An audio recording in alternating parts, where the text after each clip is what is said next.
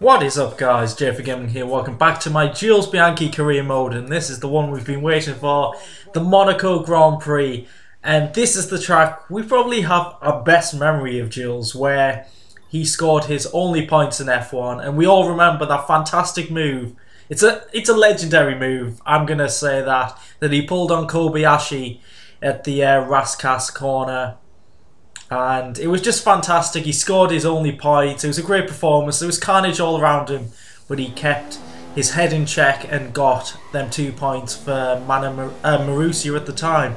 And they're Mana's only points. But into qualifying, I did no practice for this. And around Monaco, that makes things very difficult indeed. And here we are, come to the line. I think we're P14. And considering before the final corner we were P10, that's a little disappointing. Didn't get great traction, but here are the results of qualifying. Hamilton takes pole from Rosberg. Hamilton, I think, has won 4 races in a row, so he's definitely got the edge on Rosberg. I'm down in 14th. Ooh, just missed out on 13th.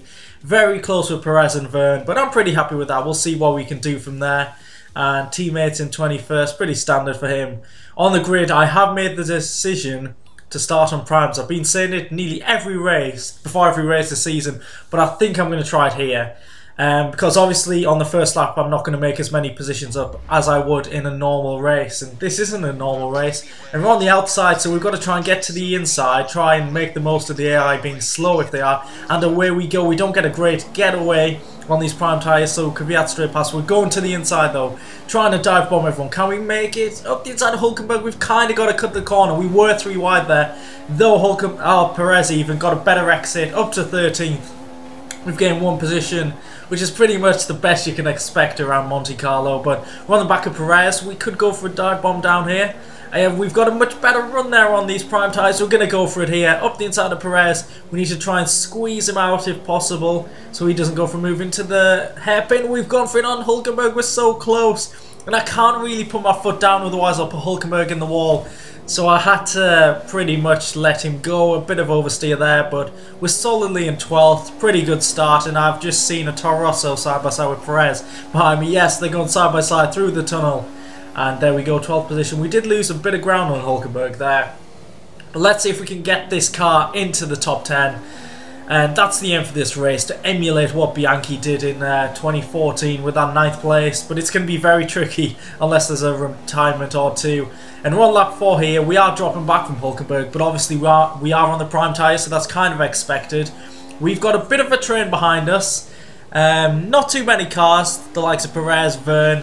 But I think we're doing solidly at the moment on these prime tyres. We'll put the options on later on and see if we can overtake around Monte Carlo. That's going to be the tricky thing, and we're going to have to do it to try and get into the top 10. We didn't get a bad run there, but Perez is going for the move, and he's actually easily overtaken us. We can't really fight back. We try, but we've had to cut the corner, so I'll let Perez back through. I'm not going to take an unfair advantage there. There's no point of cheating the game. And yeah, Perez up to 12th.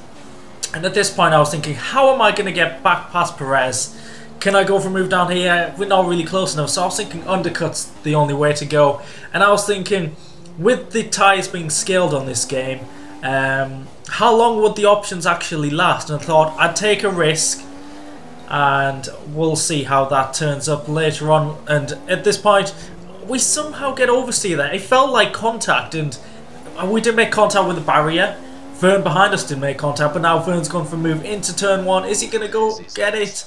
He's going from around the outside. He's outbroken himself there, I think, and I heard a front wing break, and yes, it looks like there's a bit of a kerfuffle behind us. We'll see in the replay here what actually happened to Verne. He goes to the outside.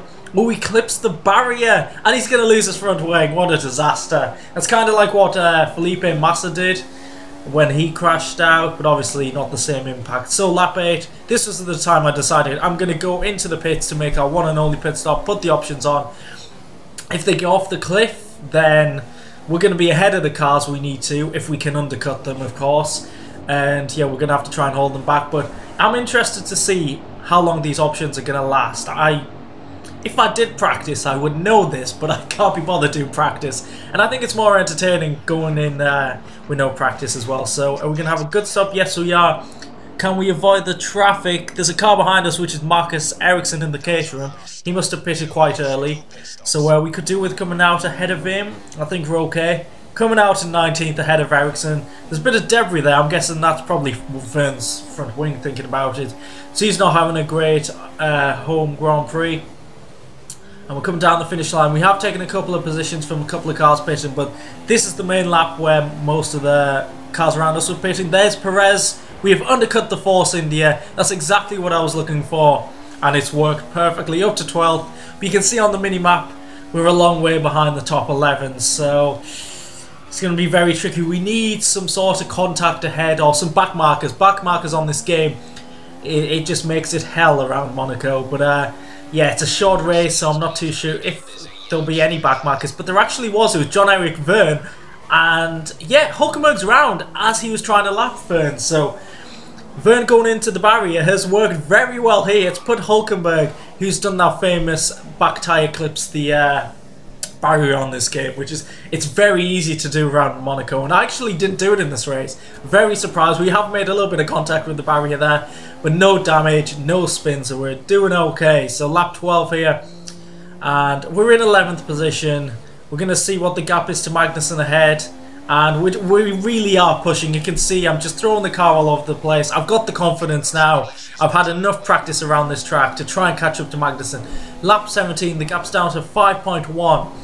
And who is that ahead of us? I think that's a back marker, so we're going to have to lap them, get them out the way, and try and pursue this McLaren. And this is just how great the back markers are in this game.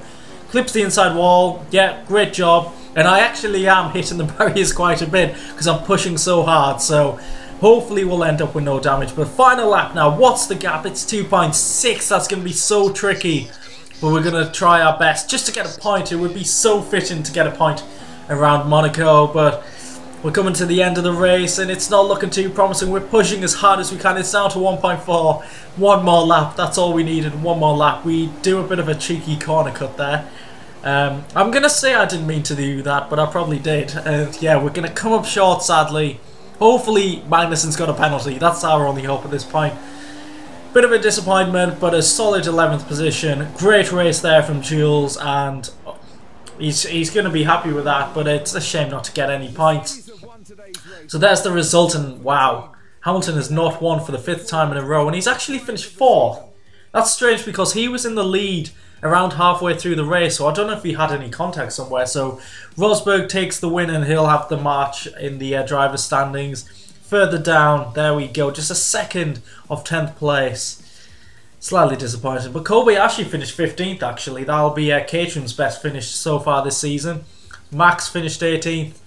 And yeah, Hulkenberg actually got disqualified when he span round because he actually very kindly let everyone through and got disqualified for that. So I don't get the logic there. There we are in 9th position, 14 points behind Massa. I don't really know where we're going to finish. Can we battle the McLarens? I'm not too sure how this season's going to pan out. I just hope we have a few good races coming up. And as you can see, Rosberg has taken the lead in the driver's standings. That Mercedes battle is going to go on for the rest of the season. And there we go. Kobayashi's 15th has moved him up in the driver's standings. There's the constructors. McLaren have overtaken us for now. So if you've enjoyed that, please leave a like, subscribe if you want to see the rest of these videos. And I'll catch you next time out. Goodbye.